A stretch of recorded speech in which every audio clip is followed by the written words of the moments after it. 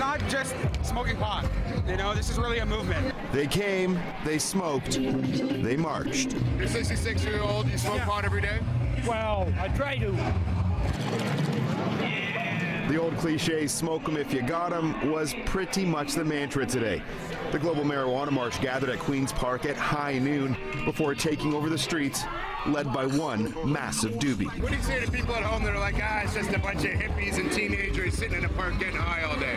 You know what? I would say to them, it's absolutely a myth and a misconception. What do you make of this?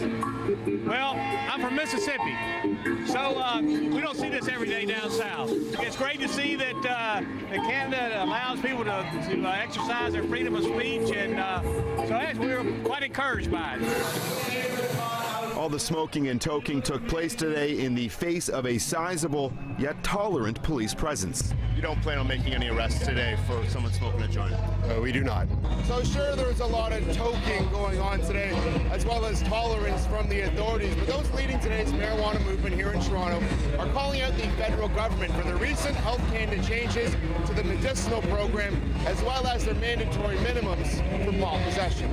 So a lot of Canadians probably don't believe you could get 3 months like I did for passing one joint, and they probably are unaware that a second trafficking offense could get me several years mandatory minimum in prison. Known as the Prince of Pot, marijuana advocate Mark Emery served 5 years in a U.S. prison for selling mail-order cannabis seeds. These are still mass acts of civil disobedience. It's not legal to possess marijuana. There are 5 natural adversaries. Emery sees the federal Liberals' push for legalization as promising, but he says the federal government's Bill C-10, which mandates minimum sentences for marijuana, is completely out of touch with the times. Criminal code offenses would still be available to police. Certainly, if everybody here were wearing a suit and were from the business class, well, there probably wouldn't be a prohibition. Until this is all eliminated, until the prohibition's over, we got to have these big meetings and smoke a lot of pot. For those leading today's marijuana movement like Mark Emery, they say their final goal is for marches like this to cease to exist. It's then they say they will know they have won their fight to legalize marijuana.